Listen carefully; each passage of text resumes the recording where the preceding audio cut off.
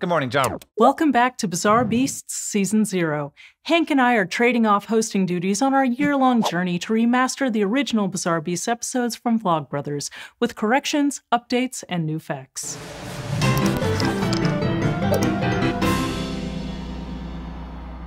After college, I got a job working all by myself in a fungicide quality control laboratory. I know, it sounds super exciting. It was actually pretty exciting though, because I was the only person there, and so I managed the lab all by myself. I ordered things, I designed SOPs, I did all the tests, I listened to lots of punk rock, but also it was awful because I would go to work and I would work all day, and I would not see a single living thing that wasn't a mold. It was extremely boring and lonely, as evidenced by these pictures of me wearing produce bags on my head. I'd just gotten my first digital camera, and I was out to make some content. But then, some days I did see other living things that weren't mold because it was Florida, and I might see a black racer or a frog or get stung by a yellow jacket. And then one day, I saw outside of my window this little group of armadillos looking real cute. And I thought, I'll take my new digital camera and I'll take a bunch of pictures of them. Now, we are aware these days that you can get diseases from animals, and you can get leprosy from armadillos.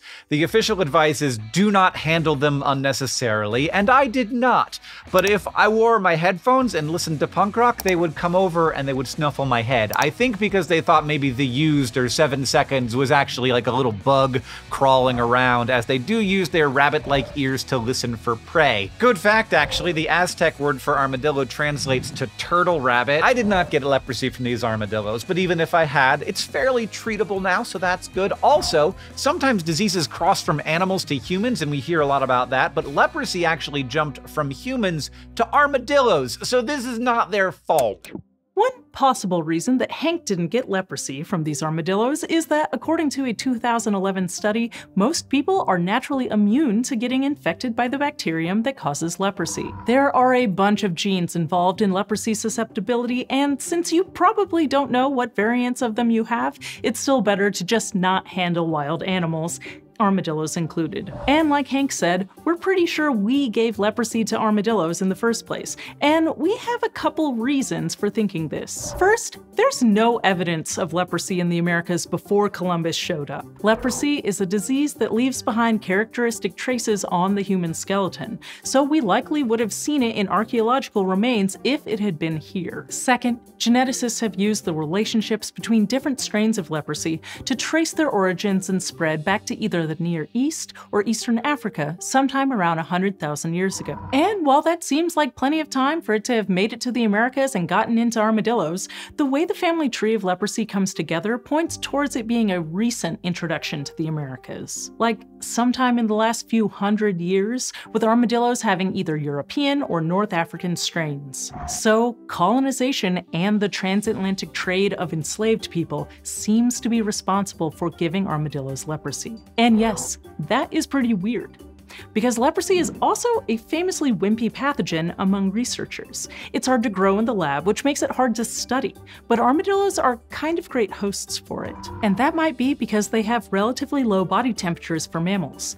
They run at a cool 32 to 35 degrees Celsius, which the leprosy bacterium seems to like.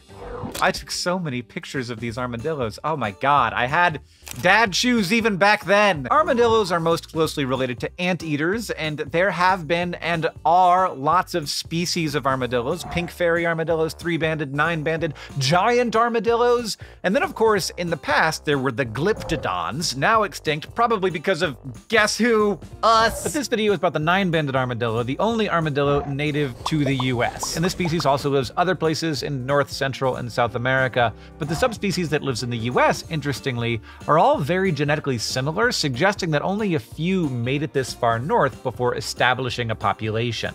These armadillos also always have litters of identical quadruplets. So that roll I was hanging out with, and yes, roll is the collective noun for armadillos, were probably brothers or sisters, all genetically identical. Other awesome things about armadillos: they live in places where there's a lot of water, so they have two different ways of getting across water, and they can choose which one they do. They can either walk under the water because their keratin plates make them so heavy that they sink, or or they can inflate their digestive systems and swim on top of the water. And they have lots of choices in their lives. For example, mommy armadillos can decide after mating whether she wants to have those babies now or postpone it. If she's stressed out, she can push it for up to 2 years before she starts developing the embryos. Also, when they're threatened, they jump really high up in the air, which is a cool strategy to scare away a predator. It's not great at scaring away cars, which is why you might see lots of armadillos on the side of the road that have had bad outcomes. And that is sad, but the good news is that 9-banded armadillos are great at surviving in the human-created landscape, even of an office park outside of Orlando, Florida. They are abundant. As a species, they are doing very well. And I love them, and I loved going back and looking through my old pictures from 2003. If you missed this critter the first time around, our Season 0 pin set is now available. This set includes all 12 of the animals we began this bizarre beast journey with on Vlogbrothers, including the armadillo. And this version has little gems on it. To get the Season 0 pin set, visit bizarrebeastshow.com.